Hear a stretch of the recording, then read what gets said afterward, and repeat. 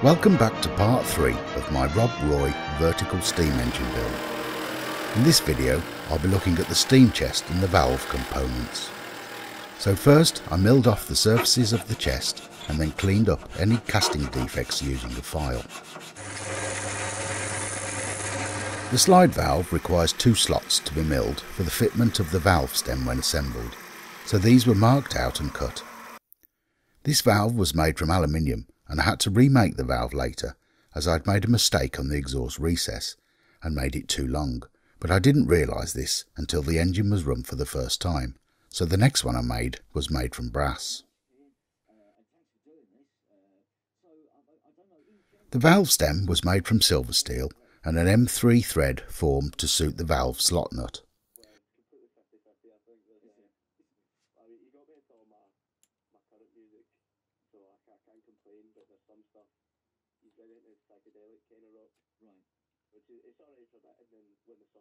As you see here, the valve block simply slides up and down, covering and uncovering the inlet ports to allow the steam or air to operate the cylinder.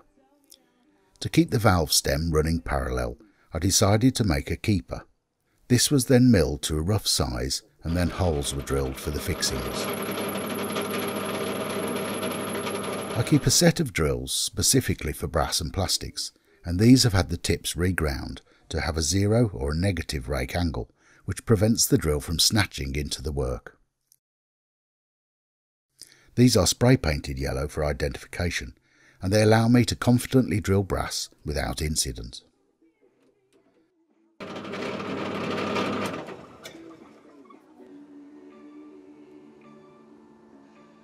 Once drilled, the position for the keeper was marked upon the chassis, and then the holes were drilled and tapped.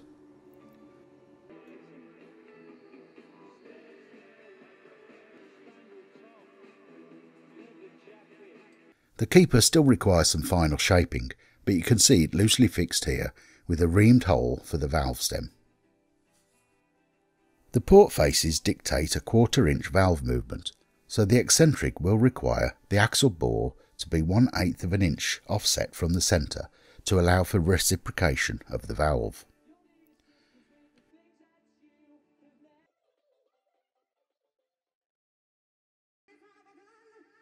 This was prepared for marking out and clamped in a V-block, and measurements were double checked.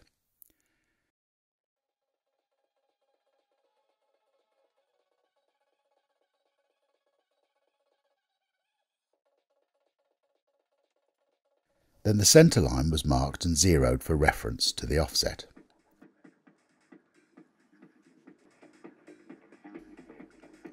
The offset was then set on the scribe and the position marked out on the job. The vertical centre line was then scribed to complete the marking out.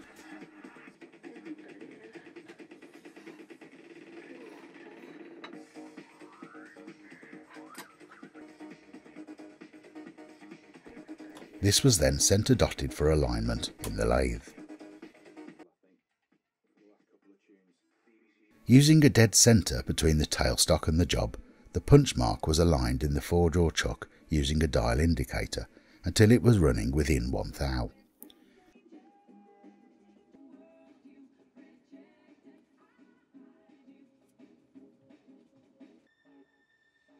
This was then centre drilled and opened up for reaming to the axle diameter.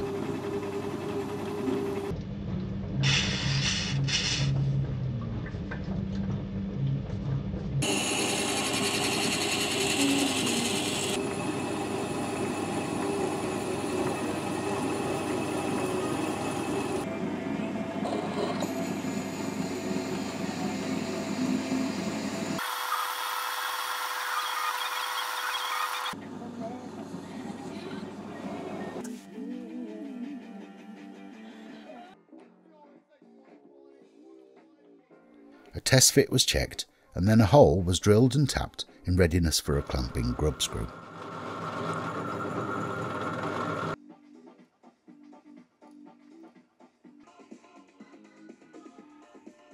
A mandrel was made with the milled flat to accommodate the grub screw, and the eccentric was now fixed to the mandrel with locking compound and left overnight to set before being returned to the lathe.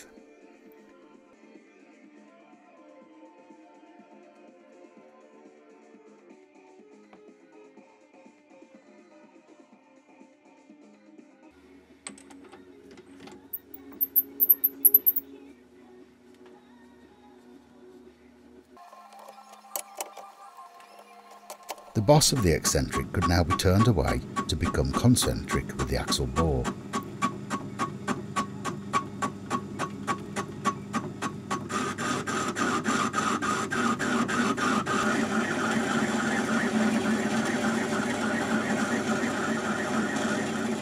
This was then faced to final dimension and then released from the mandrel using heat to break the chemical bond.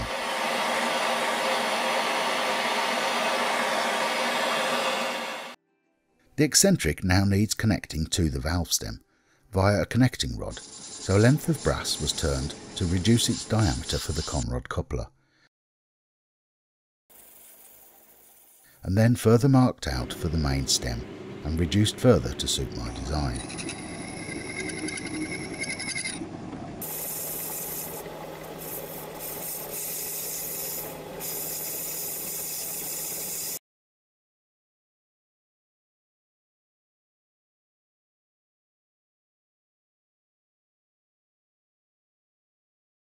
The end which connects to the eccentric had the radius turned off to allow for connection with the fixings, and then the rod was parted off to length, ready for milling.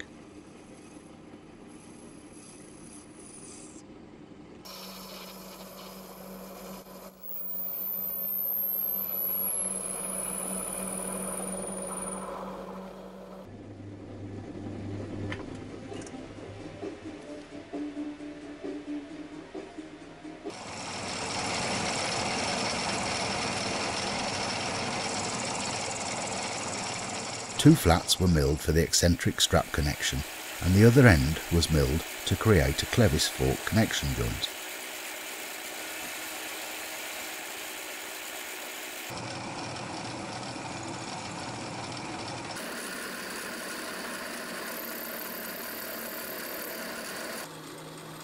The other half of the clevis fork was made on the lathe to suit the valve stem, and then slotted on the mill to mate with the connecting rod.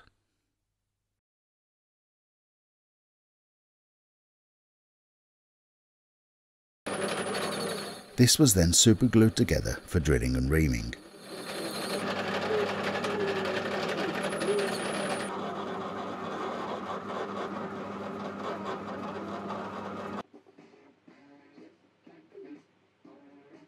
A 3mm nut and bolt pivot was turned from steel hex bar to join the components and test fitted.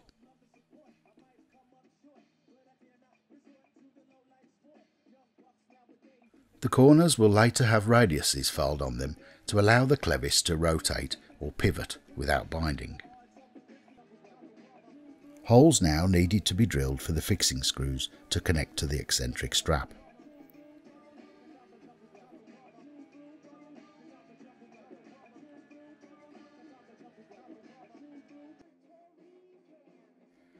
To make the gaskets, I blued up the face of the steam chest using engineer marking, which was then pressed onto the gasket paper to imprint the pattern of the holes.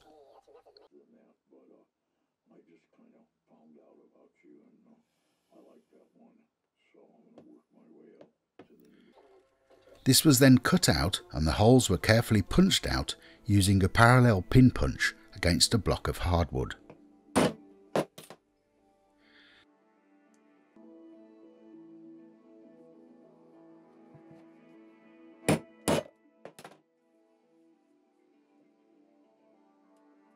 The internal cutouts were then made using a scalpel blade and checked that they were a good fit. The cylinder cover gaskets could be marked out with a pencil, and the same technique was used to punch the holes.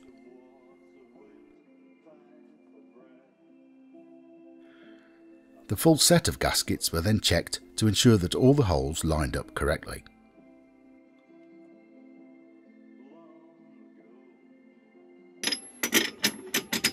For the piston, a length of aluminium was chucked in the lathe and a centre hole was short tapped to accept the threaded end of the piston rod. This was secured in the hole and then sawn off over size. The collet chuck was used to maintain concentricity with the shaft, and the piston was then faced and turned to suit the dimension of the cylinder bore, making regular test fits to the piston as I went along.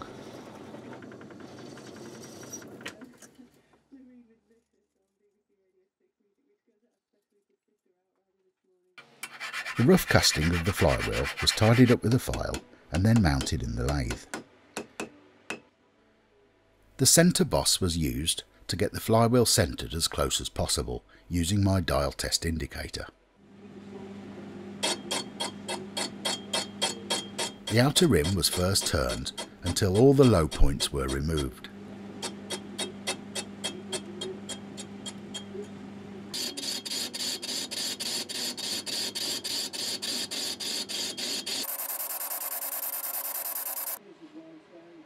Then the outer rim was turned down as far as the chuck jaws would allow to give me a concentric reference when the flywheel was flipped in the chuck.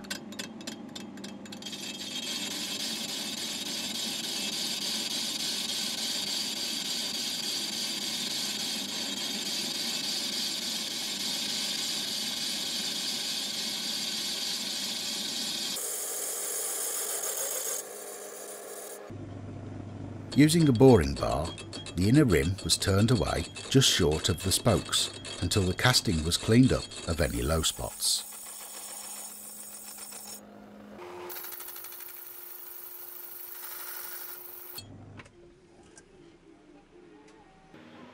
The tool post was then adjusted to allow the centre boss to be fully turned without interference with the flywheel spokes.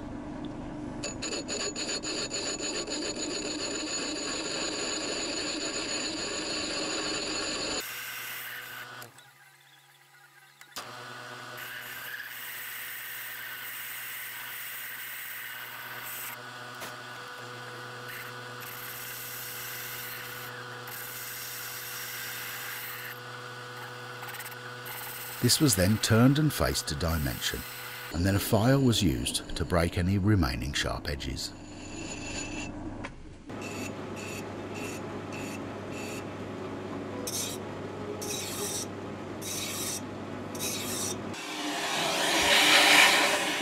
After the first half of the flywheel was turned, the cast iron shavings were cleaned up ready for the other side.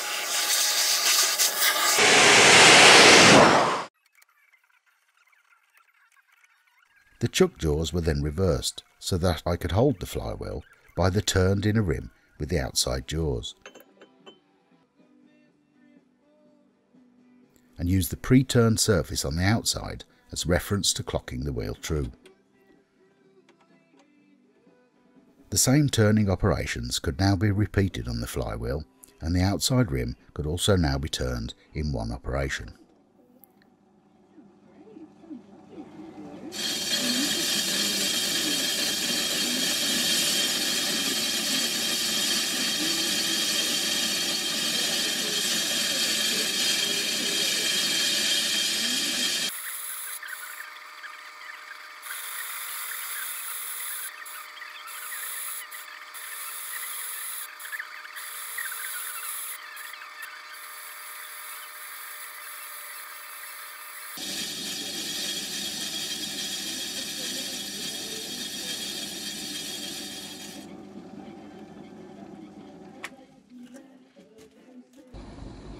Finally, the centre boss was drilled and reamed to suit the axle, ensuring that the flywheel will run true.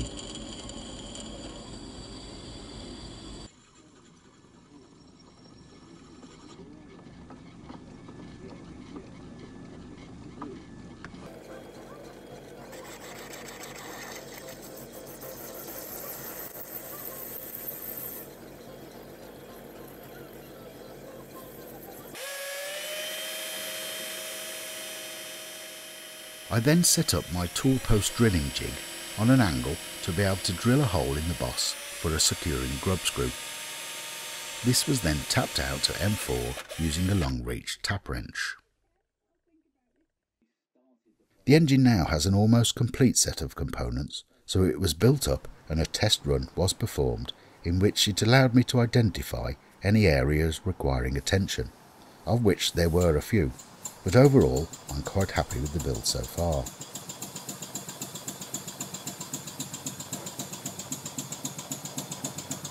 So please join me in part 4, where I will begin to tidy up the loose ends and make a start on the painting and adding some refinements to the engine. And of course, a serious test run for you to enjoy. See you soon. Thanks for watching.